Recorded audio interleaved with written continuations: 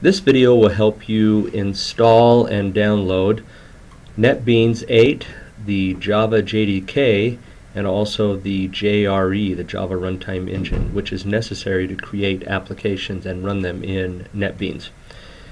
If you go to the link in your schedule that has oracle.com, it will take you to this page.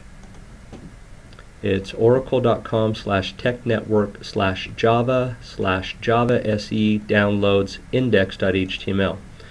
On that page, you will click on NetBeans with JDK 8.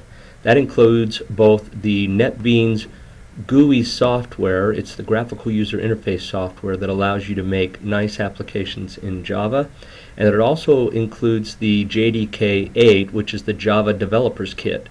That's the software needed by Java to create Java applications.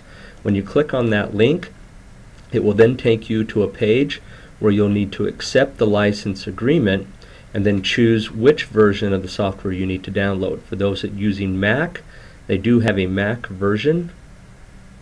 For those that are using Windows, you need to determine whether or not you're using a 64-bit or 32-bit Windows operating system. Although it's a little confusing, the 32-bit operating system uses the x86 software. The 64-bit software, or the 64-bit operating system, uses the x64.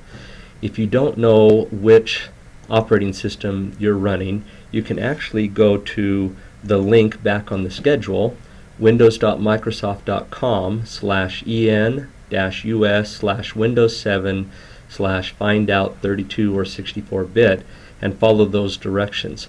Another thing you could do is actually going into your control panel, depending on which operating system you're using, clicking on System and Security and System, and it will show you your system type. For instance, I'm running Windows 7 Enterprise and my system type is a 64-bit operating system.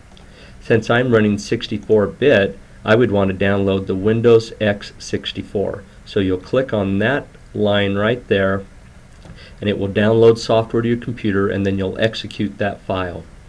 The next thing that you'll want to do is download and install the JRE.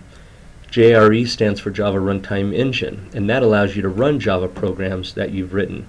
Now you'll see on that web page there's two different links, a server JRE or just the regular JRE. You'll just download and install the regular JRE.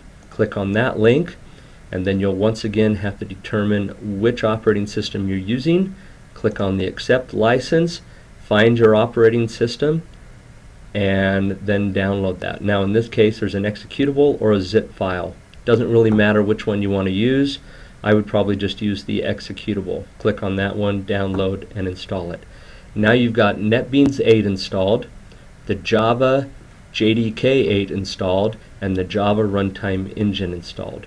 The way you can determine whether or not it works is by simply looking for this icon on your desktop and then running that icon and hoping that it works.